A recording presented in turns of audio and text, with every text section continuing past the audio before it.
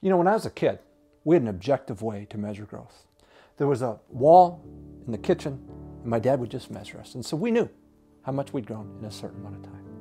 I want to suggest to you, there's a way we can objectively measure our spiritual growth. In Genesis chapter 22, God says to Isaac, "Take now your son, your only son, whom you love, Isaac, and go to the land of Moriah and offer him there as a burnt offering on one of the mountains of which I will tell you." Two things to note is Abraham's only son, and it's the son he loves. Isaac was to be the seed through whom all the descendants came. It's a hard call, but Abraham follows through and he puts him on the altar. And in verse 12, he's about to bring the knife down, and the angel steps in and says, "Stop.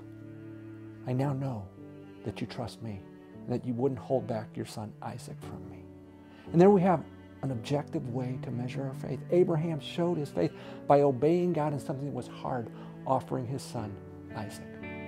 You know, God in our faith journey is going to call us to turn loose of things that are valuable to us. Maybe it's a boyfriend, maybe it's a girlfriend, maybe it's a job, maybe it's our popularity. And God calls us to turn loose of those things.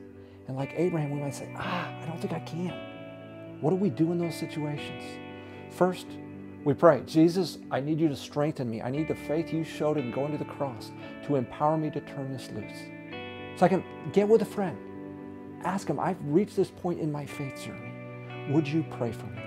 So two things I want you to do. Identify what are those things that you're holding back from God. Ask God, Jesus, to strengthen you to let him go.